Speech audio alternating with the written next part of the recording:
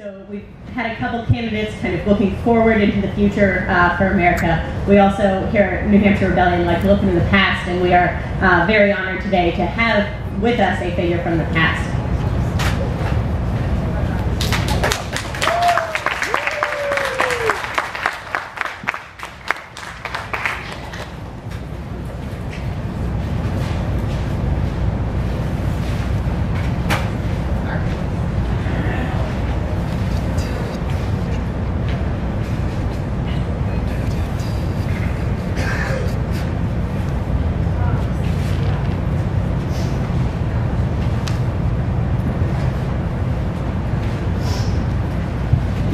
Good day to you all. Thank you. It is a great pleasure to be with you here today. I am here as the spirit of BetsyRoss, as a reminder to you that your American democracy was originally established by the determination, hard work, and collective struggle of my friends and neighbors, your colonial ancestors. Many of them died giving birth to that democracy, and that democracy is now your heritage. As we once held it for you in trust, you now hold it in trust for your next generation.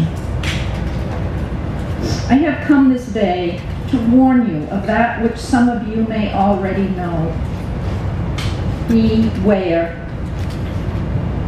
The process has already begun to slowly and methodically change your democratic government into an oligarchy, and your democracy is now in serious peril, being lost to you forever.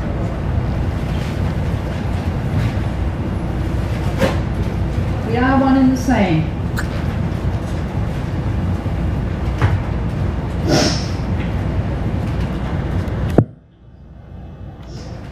Have you ever found yourself becoming discouraged as you witness the deterioration of your election process? If so, you are not alone. Do you cringe as you see some of your candidates for public office resort to childish bickering of personalities instead of a thoughtful discussion of the serious issues to promote the common good of your country? Have you perhaps even had the strange feeling that in some ways your election system has become very similar to a puppet show? A very serious and sinister political puppet show, which with the puppeteers being a very small number of extremely wealthy donors holding all the strings. The show, however, is not for your entertainment, but rather for the economic benefit of this tiny group of elite puppeteers. The strings they hold cost millions and millions of dollars, and no one spends millions and millions of dollars without expecting something in return. So what do you think? Who will your legislative puppets in office look to after the election is over? When it is time to legislate, will they look to you for directions, or to their wealthy puppeteer donors who put them in office? Do these puppet legislators even know the will of the people, or do they care? When they are too busy courting wealthy puppeteer donors for the next upcoming election. Have you distanced yourself from all this by allowing apathy to set in? I know many of you here haven't, but many out there have. Do you cringe?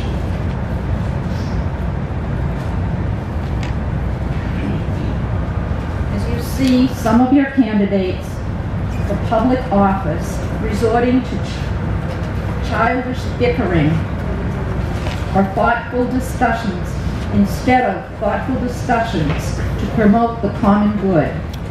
If so, you are not alone. I think I've said this before. You know, when you're old, things do get a bit confused, so bear with me. If you're not there yet, you will be at some point. The answer, of course, for all of this should not be apathy, but active citizen involvement. How did it all come to this, you may ask? How did it all begin, and what are we now to do to protect our democratic government from falling into decay? During the last half of the 20th century, many of you were very content with the state of your government and of your growing middle class economic status, and rightly so. For both were the envy of the world. But contentment can often lead to complacency, and democracy cannot thrive long under conditions of complacency.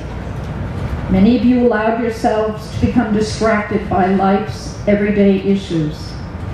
You assumed that democracy would just continue to exist unchanged and indefinitely, without much effort on anyone's part.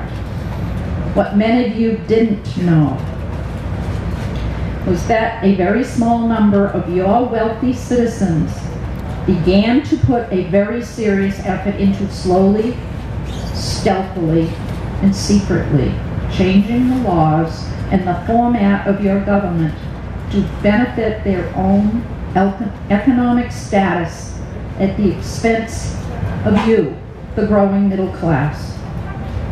Your heritage and your priceless free speech rights as American citizens were being slowly sold off to the highest bidder. Now, in your 21st century, some of you are noticing that in the past few decades, duplicitous election finance laws have slowly and surreptitiously been creeping into and corrupting your political and legislative process.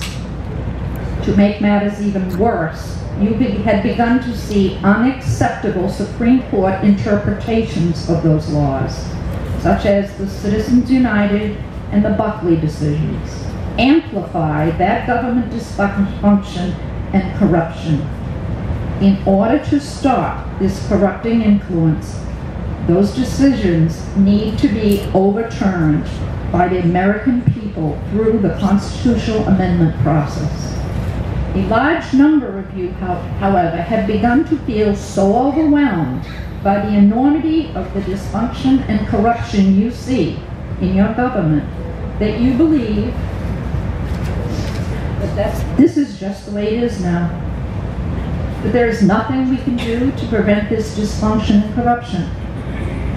The dysfunction and corruption are, in fact, the eyes start to go too. The dysfunction and corruption are, in fact, inevitable. That your voices just don't count. Beware. If all of you collectively believe this to be true, it will become so. It is, after all, quite possible that it might just be this inertia of your voter apathy that will ultimately claim the disintegration of your American democracy. But it does not necessarily have to be so. To slow down and reverse the effects of this debacle will require the combined efforts of all of you working together to become more aware of your political surroundings and to exercise your right as constituents to vote with knowledge and with understanding. This work will not be easy, and it cannot be done quickly, but it must be done. Many citizens in New Hampshire, in fact, have already begun the daunting task.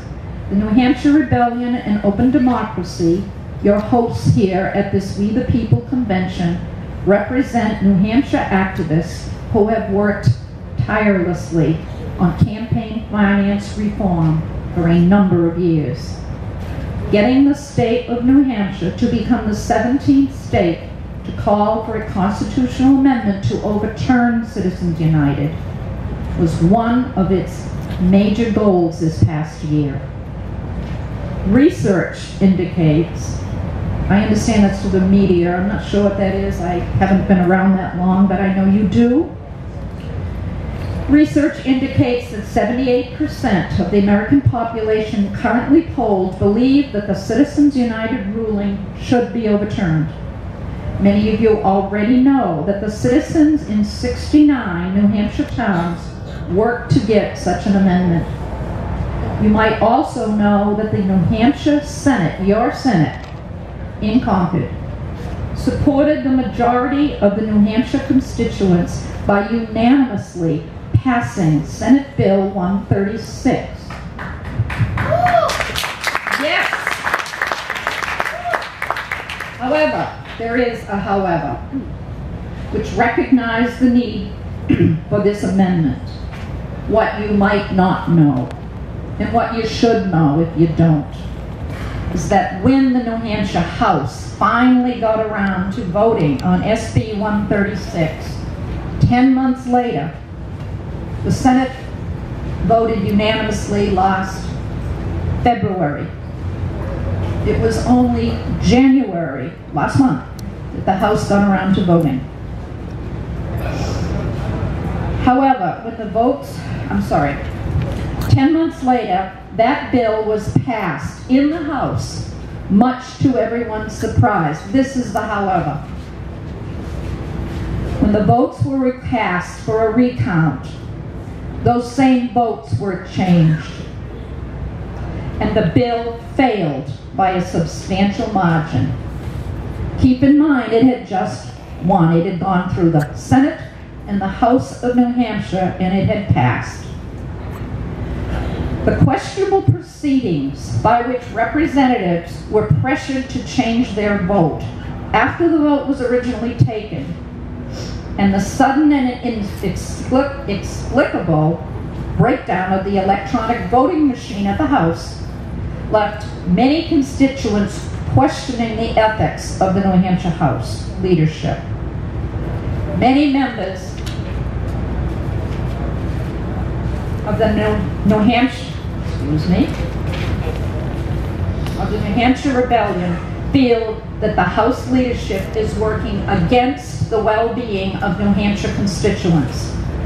Ultimately, Senate Bill 136 failed, just as your New Hampshire House failed you that day. Yeah. Thank you.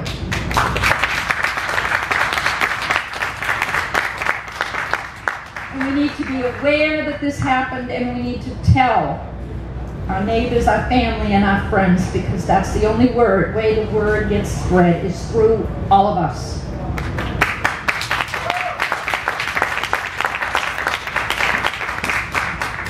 This flagrant disregard for the wishes of the constituents is the very reason why we need this constitutional amendment so badly. On a more positive note, I would like to remind you of the incredible work of the late, Granny T. Haddock.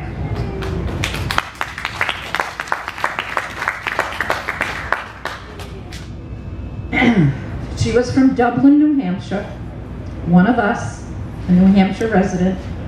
She's the founder of Open Democracy, who is hosting us. Her famous 3,200-mile walk across the country in the years 1999 to 2000, at the age of 90 years, to call attention to the need of campaign finance reform legislation was extraordinary. To this very day, her followers continue to walk in her footsteps as the New Hampshire Rebellion.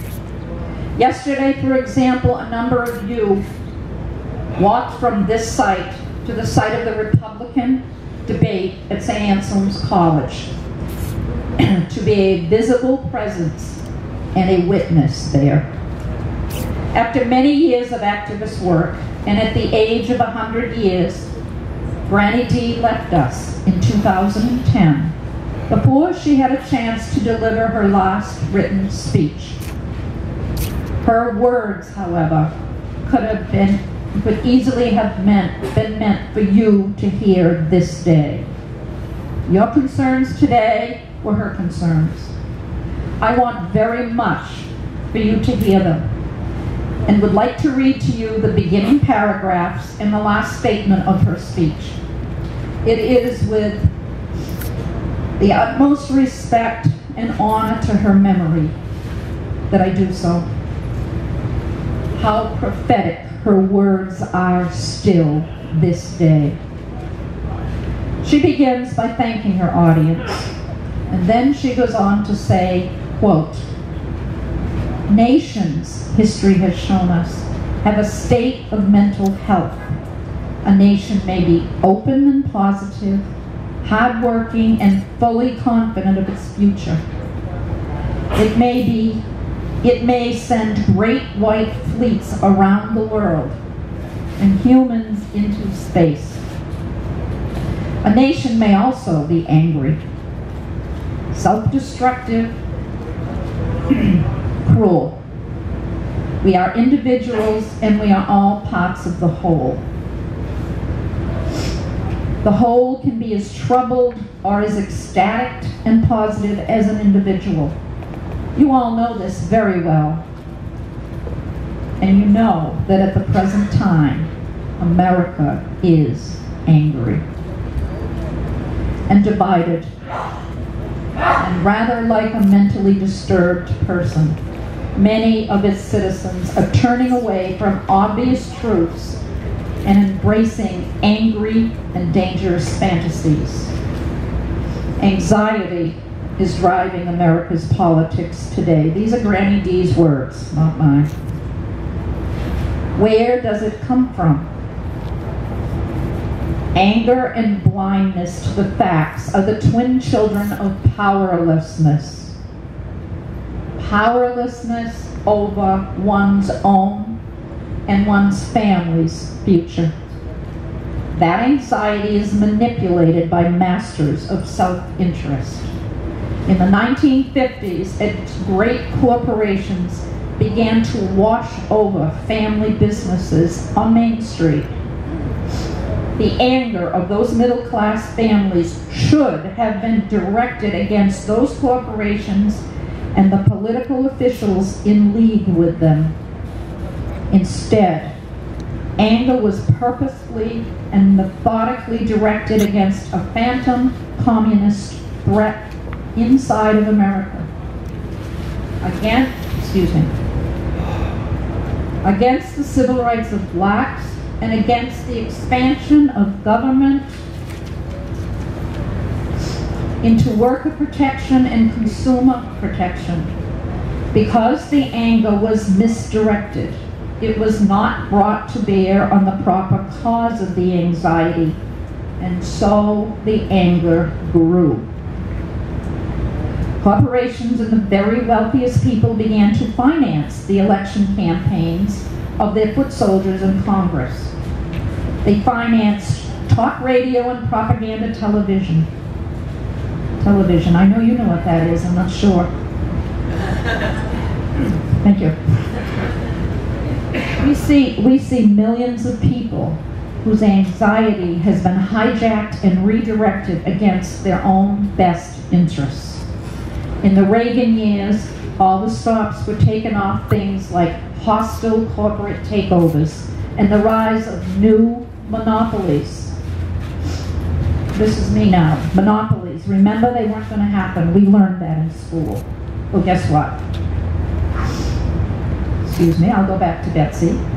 So that even the most ethical companies were forced to ship their jobs overseas and shutter their plants in American towns and cities to avoid hostile takeovers. This was all very profitable for the wealthiest elite. And so the anger grows. Guns and ammunition now flow into our communities in semi-trucks. The politics polarizes to the extent that some have no moral or patriotic objections to sabotaging the economy if it will mean more votes in the next election. End quote. At this point, Granny D then continues with specific suggestions as to what she would do as president to appropriately redirect the anger of the American people. Her last sentence reads as follows, and please keep in mind that these words were written 6 years ago, and the situation has only worsened since then. Quote, frankly, I don't think we have much time to waste. Anger is what is in our way, and it comes from the disempowerment of us all. End quote. We're almost there. While a living democracy is a wonderful and powerful form of government, we have seen that it can also become fragile and easily broken if not nurtured with attention and diligence of voters, the guardians of democracy. I ask that you look carefully at all the candidates in your presidential primary on Tuesday next. Do not be misled by fearmongers. They have their own hidden agenda, which are not in support of the lower and middle class. Think carefully before choosing the one who you believe will work most effectively to represent you and your family by advocating for the common good of all.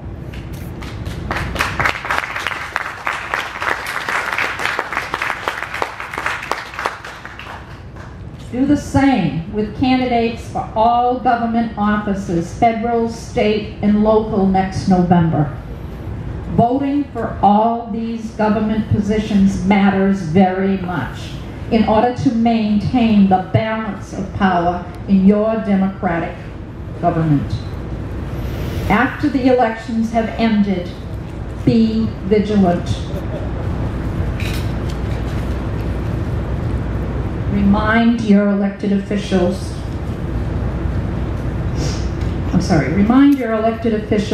of their responsibility to represent both their constituents' interests and the common good of all. Commit to yourselves and to each other this very day that we, the people, will stand again together in order to guard American democracy. Do this not only in memory of those who died in the past protecting that democracy for you, but also for the future of your children and your children's children. Thank you.